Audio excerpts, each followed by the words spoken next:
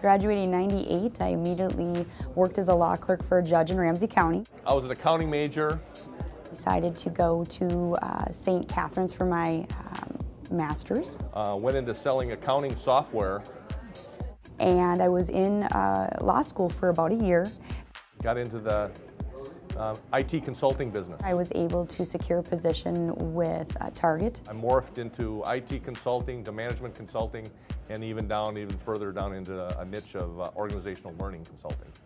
In 2004, I was able to start with Caribou Coffee building a department, which is now loss prevention. So I've been there about 6 years. I was able to get an internship with my current job, Fishbowl Solutions, when I was in the summer of my junior year going to senior year.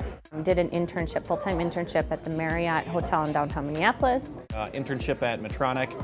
And I've traveled Africa and South America and working at a company called Aerotech Recruiting. Studied yoga. Over now I'm doing financial planning with Northwestern Mutual.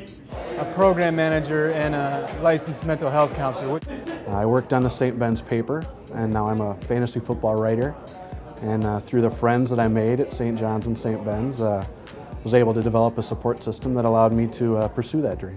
St. Ben's, St. John's has such a great and tight-knit community that there's tons of opportunities for networking. Every single career, or even internship to career, has all been because of a Johnny referral.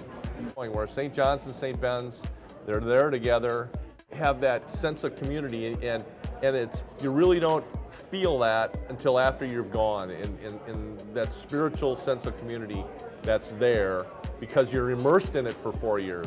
And then when you leave it and go into the workforce, you really miss it. And I think that's why a lot of people come back.